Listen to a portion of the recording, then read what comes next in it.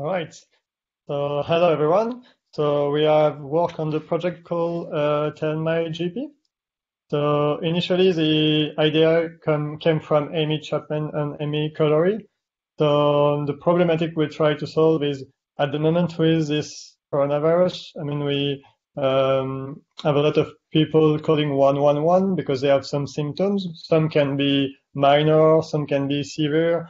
And so there are different problems. One of them is it's difficult to track the state of a patient because a patient can have like minor symptoms and the next day severe ones. And the idea is to involve the GP more, but in a way that they can organize like a triage of the patient and can see the evolution of the symptom of a patient. So the platform we worked on allows the user to like potentially like every day answer a list of questions to see what kind of symptoms they have. Do they have like, for example, difficulty to breathe or do they have fever or stuff like that? And based on that, we are calculating a score and then the GP can see all the patients for a surgery. And the score are displayed in a traffic light way. So we have like green, amber, and red. So this is a landing page you have when you connect to the website. So so we have two kind of user. We have the patient and we have the GPs. So if you are a patient, you register. So let me quickly register.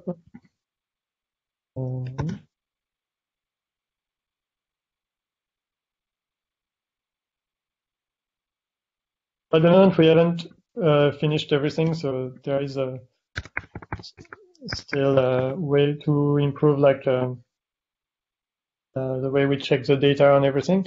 So when you are a patient, then you can select your medical practice. So at the moment, we have only one practice, which is because we want to like make a try as first with only one practice, and then we could deploy it to more surgeries.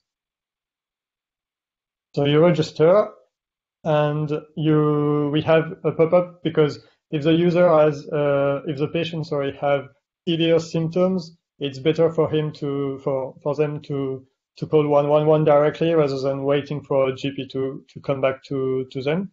But if you are kind of okay, I would say, you can answer a series of questions. So there is a main one which is how do you feel today? So it can give us a generic idea of how the patient feels. And then you have a series of questions. They are not necessarily a binary question, but we are still in the process of improving them at the moment. So let's say you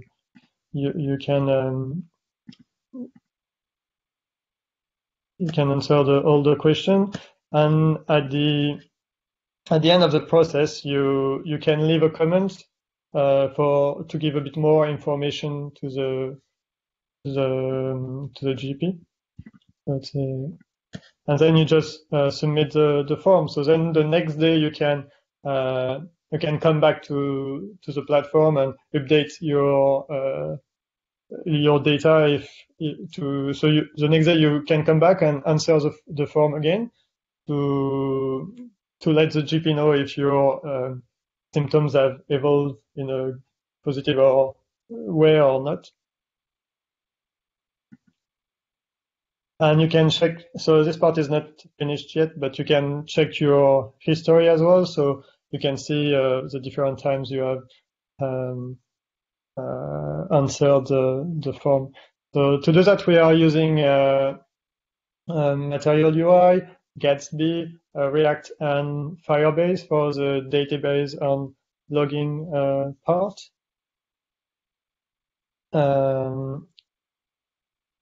So yeah. So now I'm gonna let Kenny explain the GP part of the app. If you just navigate to /GP/patient list, yeah. So like Remy mentioned at the beginning about having two different users, the GP and the patient, essentially what would happen is a GP would be contacted possibly via email with a link to the web app and with a unique invitation code. And essentially what will happen is they will land onto the landing page where they will be required to sign up to the app using a registered email address. So this can be what the medical practice uses for their communications, a password and the identification code. And then they'll get signed up and a unique ID will be associated with the GP practice so that when a patient signs up to the application, they'll get associated with that practice when they get selected on the dropdown. So once they have signed up to the application and they log in, they will have the ability to view all the patients of their practice in a particular order. As Remy mentioned previously, that the application, we are following a kind of traffic light based system. So once the patients submit daily their symptoms through the questionnaire, then the GPs will see based on the severity of their symptoms, which will be done via a total calculation of their score from the report, and then will be represented here on the page. As you can see, you've got the status, which will be red, green, amber, and then this allows the GPs to essentially prioritize who they need to see, and yeah, essentially prioritize and triage who they need to see. After this, they can patient list. They'll also be able to send an invite link also to the patients should they wish to join to the application. And in terms of the GP side of things, I think that's pretty much everything covered, unless I've missed anything out. Remy, Sezen? No, I think everything is covered. It is really the main feature for the GPs is to be able to see the patients in a prioritized order based on the symptoms that are scored. Again, that is built with Amy Chapman's help. Mm-hmm.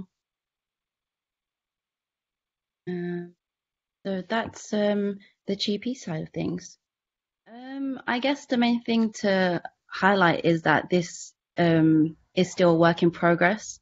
We still have some parts of the application that needs to be completed, like the report history, which I don't know if we mentioned it already, but the report history is a feature that the patients can access, and they can every day go back and check what they have sent to their GP, and they'll just have a record of basically how they've been feeling the past couple of days.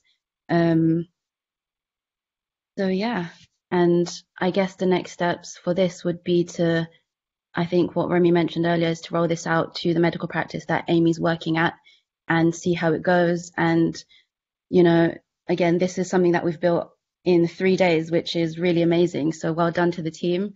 And hopefully we can continue iterating this and, you know, make this a really good product that we can essentially ship out to any other practice. But this application, I feel anyway, that it doesn't necessarily have to be used just for COVID-19.